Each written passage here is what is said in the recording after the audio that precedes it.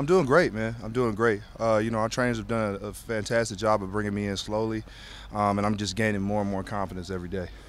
Ribs were fine, and Yeah, of course. If they wouldn't put me out there if I wasn't ready to play, of course, there's some soreness that you got to work through, but that's just part of the game. what happened as far as I don't really want to go into like the details of the crash, just because obviously it was traumatic for me. But it was just an accident, and I just had some sore ribs, and it wasn't until I got back here where I figured out the damage that really was in place. And to be smart about it, we just had to take some time. You trying to work out, and then that's when you were able to kind of feel it.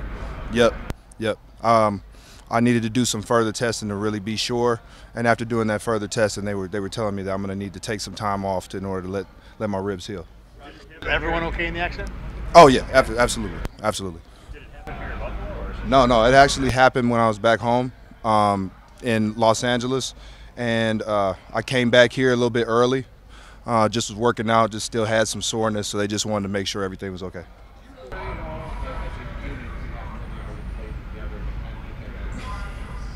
Well, see, things work in mysterious ways, and I was able to play with Dion at the Pro Bowl, and we actually played on the left and the right side, so I think that I was able to gel with him pretty quickly. As far as Mitch goes, when you talk about two veterans, you guys are able to click a little bit faster than some of the normal guys. When it comes down to terminology and also being with Aaron Cromer, obviously I'm able to fit this system pretty well. So it's actually been easier than I ever thought it could be. Did you know Dion at all before the Pro Bowl, or was that kind of your first? I knew of Dion. Of course, my college offensive line coach was a head offensive line coach out here before Coach Cromer. So, of course, we would talk about the guys and just about football and life. But I knew of those guys. I didn't get a chance to really meet them in person until, like I said, the Pro Bowl, and then actually coming out here. But it's been an easy transition. Really easy transition. Sorry, but how much did that help knowing Aaron? I mean, you're familiar with what Aaron Cromer, what Cromer does. I think the hardest thing about having a new offensive line coach is having to deal with, the new techniques. Being able to bring me out there, he's using me as a dummy, pretty much 70 to 80% of the time. So I'm able to help these guys kind of figure out the technique side of the ball while they're helping me out with the terminology. You've been kind of full go in practices here the last couple of practices. How talented do you think this offensive line can be this season? Oh man, there's no limit. There's no limit to what we can be, but we got to decide what we want to be, and then we have to attack it. We got to be able to trust technique, and then just trust the program, trust the process, and as long as we're working together and communicating, we'll be able to do the job. How important is it? How much do you think you need time in preseason games, considering you are new to this program? Oh, I've had a million different ways. I've had no preseason games. I've done all the preseason games, just kind of gradual building up. I've done, just maybe the second preseason game and then nothing else. To be honest, I've done this so many times. You know how to make yourself ready for the game. I know that guys want to keep guys from being injured, and they want to be smart about it.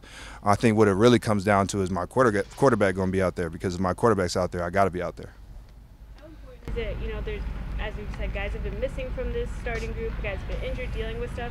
How important is it to have that time together as the starting five? How much time do you feel like you guys need together? There's an ebb and flow to everything, and to be honest, I think that you learn most about each other through adversity. And because of that, I think it's going to make us stronger, playing for one another and working together. You could do reps out of your mind, left and right, but, being able to care about the person next to you and playing hard for them is what really matters in this game. You mentioned quarterbacks being out there, 17. Obviously, you've seen him from the other sideline. What's it been like working with him a little bit? Oh, it's just great, man. The guy loves life. He loves life. He loves this game, cares about his players, cares about this team.